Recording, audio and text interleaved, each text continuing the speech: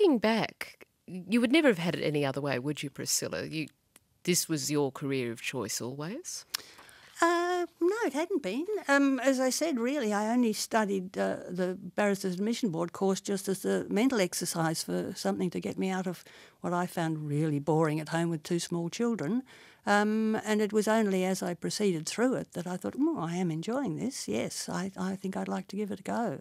But it wasn't an early ambition of mine at all. I don't think you could deny your heredity, though, could you? Well, I mean, even my father told me, don't do it. Yes. You mentioned earlier about how the numbers of women in law courses have swelled, and that it's true, they have swelled to at least 50%. But at the bar in New South Wales, that numbers of women still comprise just under 20%, and it's the same here in Victoria. In many ways, women are still deterred from going to the bar. What to you, looking back, are the main barriers to entry? I wonder if it's any different from any of the professions. I mean, I know it's terribly hard for female doctors, and a lot of them choose to be skin specialists because they're 9 to 5 and you're not called out at night. I mean, if you've got a family, really your family does have to come first. And for a lot of women that means you can't just work 24/7. So I'm not sure that it's ever going to change very much. And I remember feeling so guilty when I spent so much time at work that I wasn't at home with the family, and had terrible problems with getting babysitters coming after school, and then someone would swipe your babysitter and you had to find another one. It's very, very hard for women to work in a full-time profession, and I can't see that it'll change very much in the future.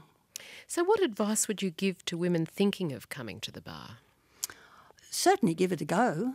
Give it a go. Get all the help you can. Unfortunately, when you first come to the bar, you generally don't have the funds to employ what I did, a daily housekeeper cook. And so it's just a real struggle. But if that's what you want to do, well, you struggle through. Nowadays, when women are getting married later and having their families later, it probably would be a lot easier. I got married at 21 and had family at 22 and 23. Now, that doesn't seem to happen these days.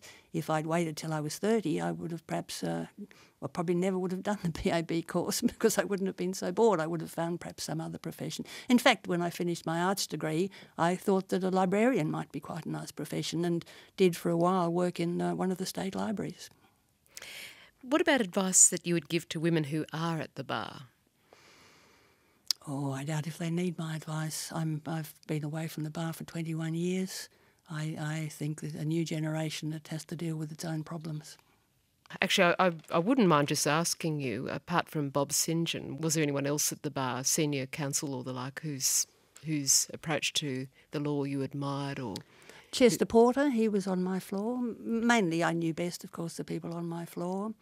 And David Yeldham. David Yeldham was wonderfully helpful. Unfortunately, things went against him later, but he was on the floor as well.